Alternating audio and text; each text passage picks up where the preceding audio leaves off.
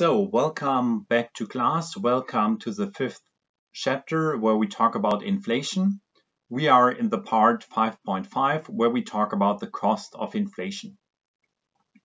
This subchapter starts with the comparison between the layman's view on inflation compared to the view of some economists.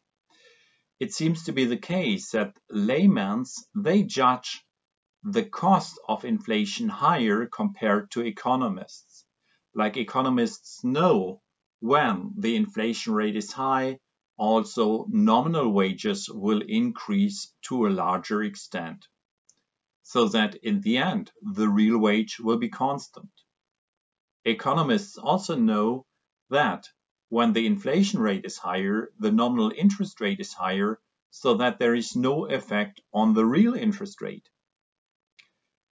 So all these kind of effects seems to be viewed differently by a layman compared to an economist. But what are the costs of inflation? And here the textbook differentiates two cases, like one economy which has stable inflation rates and one economy which has higher and unstable inflation rates. The costs seem to be different. Let's focus on the situation where the inflation rates are relatively high, but the inflation rates are stable over time. What are the costs of expected inflation? Cost of expected inflations are relatively low because when we know that the inflation rate is 6%, we can adjust the nominal interest rate. We can adjust the wages. Wages will increase by 6% each year. And it is also the case that, for example, rents could increase by 6% each year. So we have a solid ground to base our expectations on. And it seems to be the case that due to the fact that the inflation rates are stable, these expectations are also fulfilled. So there is no expectation error, and expectation errors are to some extent costly. But what are the costs of a stable inflation rate? Here we have to talk about shoe leather costs. In case that the inflation rate is higher, also the nominal interest rate is higher, therefore the holdings of money will be lower. When the inflation rate is high, lower levels of money holdings. And therefore, it is the case that a private agent has to visit the bank and the ATM more often, so that in the end, the shoes deteriorate more often, and we call that shoe leather cost. Furthermore, when the inflation rate is that high, it is the case that menu cards have to be printed and adjusted more frequently. We call it the menu cost. Furthermore, when there is an inflation rate, we have a larger variability of relative prices in case that the nominal prices are adjusted at different points in time. For example, when the milk price is adjusted in January and it increases, while the price of orange juice is adjusted in the mid of the year, then it will be the case that in the first half of the year, milk is relatively more expensive compared to orange juice. So we have fluctuations in the real prices, and this can also cause confusion. In this kind of situation, also the tax system can cause some problems. Let's assume that a stock increases from $100 to $106, so that one agent who bought this stock makes a profit of $6, then this gain in capital would be taxed, despite the fact that in real terms there is no gain at all.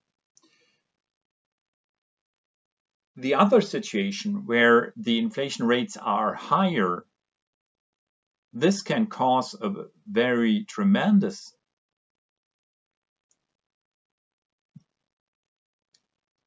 The situation where the inflation rates are much higher can cause more problems, because when the inflation rates are higher, this goes frequently hand in hand with a higher variability of the inflation rate. So that in the one year the inflation rate is 50%, in the next year it's 70%, and in the subsequent year it's only 30%.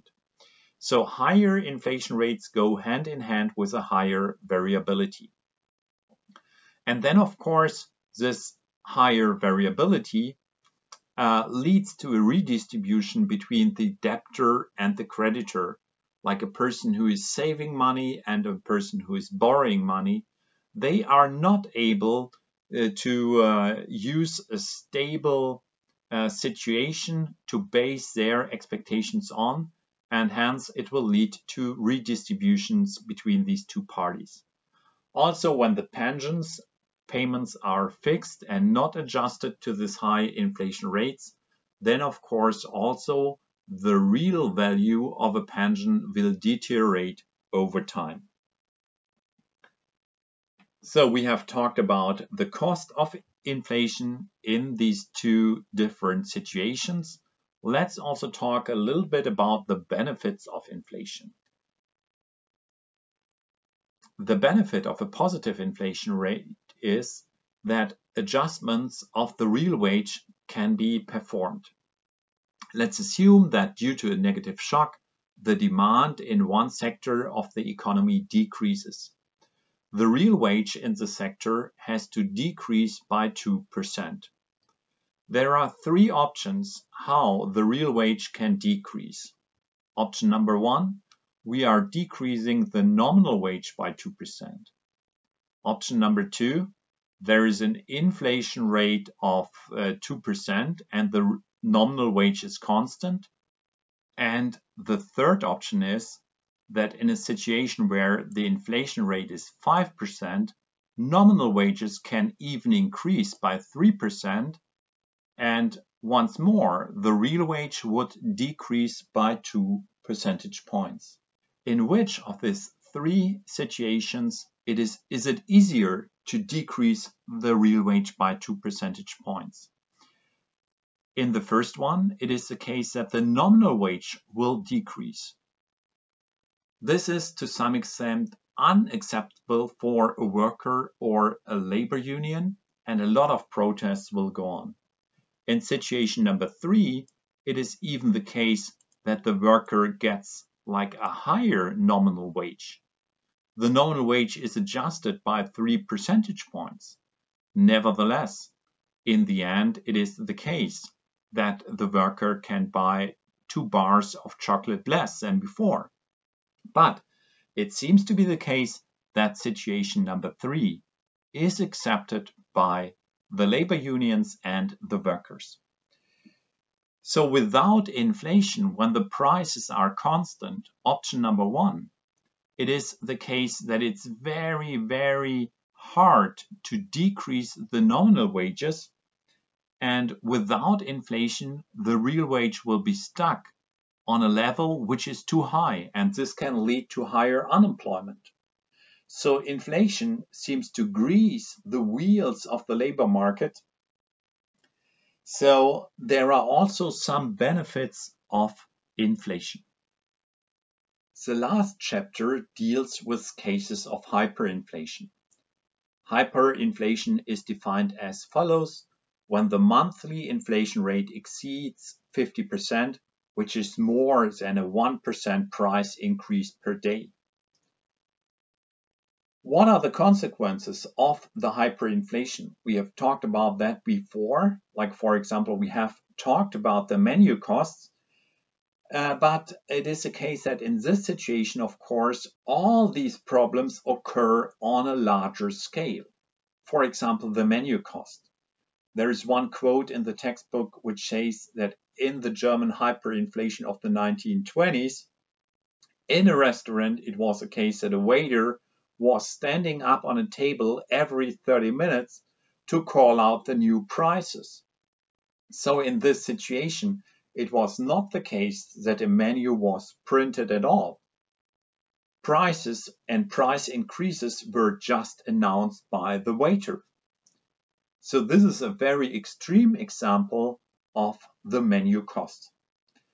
I would like to show you some pictures which are related to Germany's hyperinflation of the 1920s.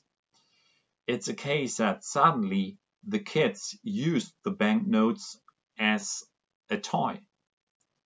You can see it in this picture here, or also in this picture here, the kids are playing with the banknotes because the banknotes lose its value more or less completely.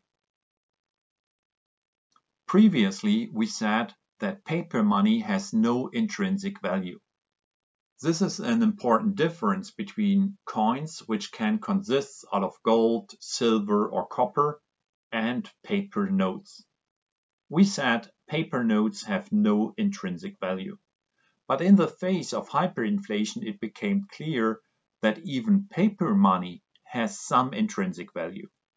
Please have a look here. Like when you put the paper money into the oven, you at least can heat this oven.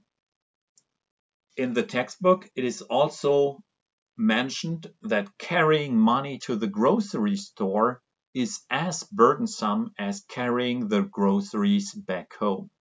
You can see here one picture which highlights that this is indeed the case. When you go to the grocery, you also have to carry a lot of money with you in order to pay for your groceries.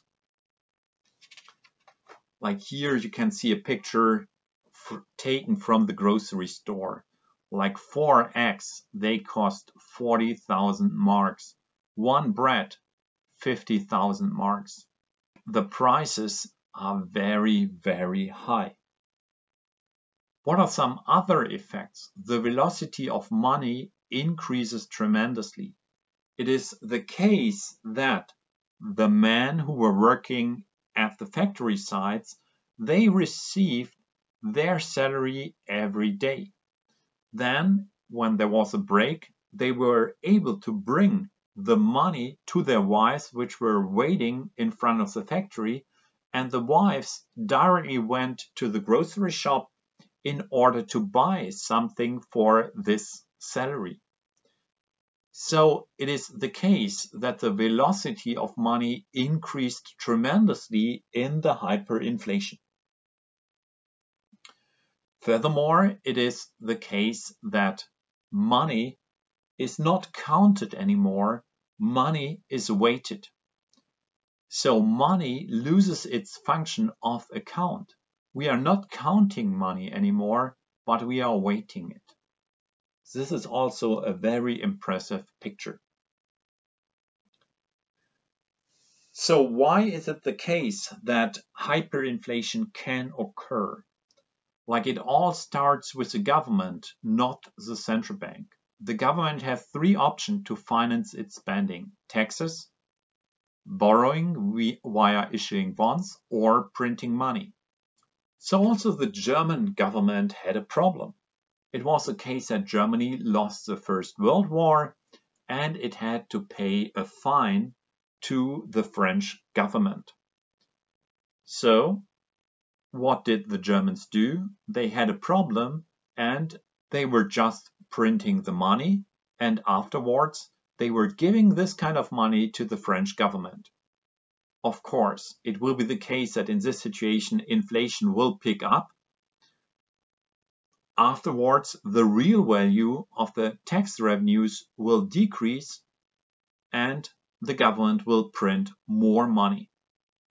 When the government prints money, it is the case that this variable is affected and it will lead to an increase in prices. The velocity of money will be affected.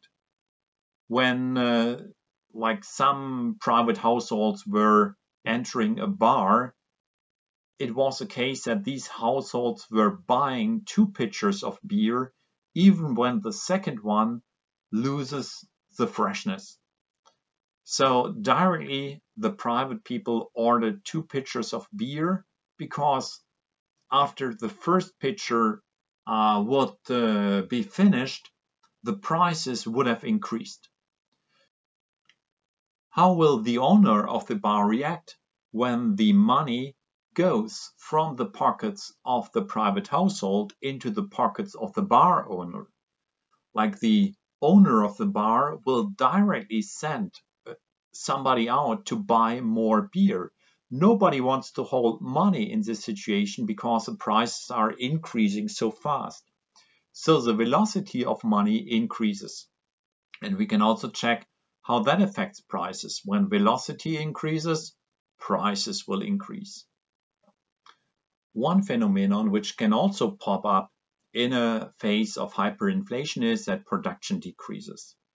When it's unprofitable to keep the supermarket open, when it's unprofitable to keep the bar open, then the shop owner or the bar owner will close down the shop and the supermarket, despite the fact that there are some beers still on stock. So goods supply will decrease, and when goods supply decreases, it will be the case that demand is larger than supply, which will give another impulse here on the goods prices, and goods prices will increase even further.